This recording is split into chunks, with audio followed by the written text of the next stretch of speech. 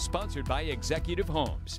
It was a beautiful day today, a lot warmer than what we experienced yesterday. If you think back to yesterday at this time, temperatures were chilly down in southeast Oklahoma where they only climbed in the 40s. Well, we saw a 10-15 degree bump across the area. Temps for your afternoon highs. Normal high near 50 degrees, well above that. We're going to just keep soaring above that the next couple of days. Even though today's the first day of winter, fall ended colder than the first day of winter. How about that? Tulsa at 55 degrees right now, so temperatures have settled back down. Pryor at 46 degrees, Tahlequah at 50, McAllister 54.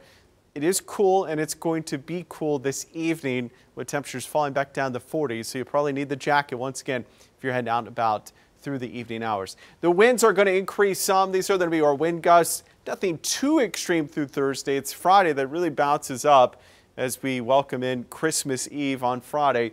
Gusty southwest winds up to 30-35 miles per hour. So hold on to the holiday decorations. The winds are going to be intense, breezy, but not too bad the next 24-48 hours.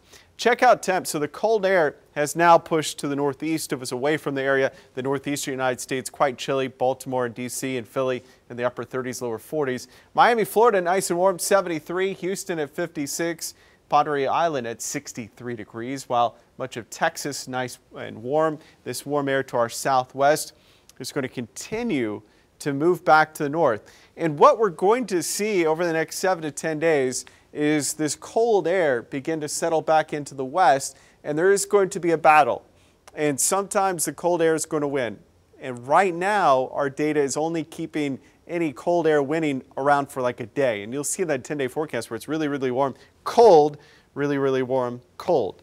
And so that's just the battle we're going to have to deal with over the next 7 to 10 days. Meanwhile, in the beginning, though, the cool air here in the lower 60s, not too bad, still above normal for this time of year. Friday, very warm. Cool front arrives, upper 60s, bounces into the 70s on Sunday, and then starts to cool some Monday and Tuesday. And just north of here, it's actually really, really chilly in Kansas, where temps will be in the 40s. And then by next Wednesday, we will dip down the 40s for a day before bouncing back up again as the warm air looks to win out this go around. 68 on Saturday, 73 on Sunday. Beautiful weekend in store for the area. Great weekend to be outside. Enjoy some of those new toys. Outside right now, it's 55 with the south wind at 6 miles per hour. Humidity at 48%, so not bad. It's not too dry out. Temperatures this morning start off cold in the upper 20s. We did climb to 60 degrees this afternoon. So tomorrow morning, pretty similar to this morning, 30 degrees to start your morning, Pryor 32. Jackets needed tomorrow morning. By afternoon, another beautiful day, upper 50s to near 60 degrees for your afternoon highs. So we're going to near 60 on our Wednesday.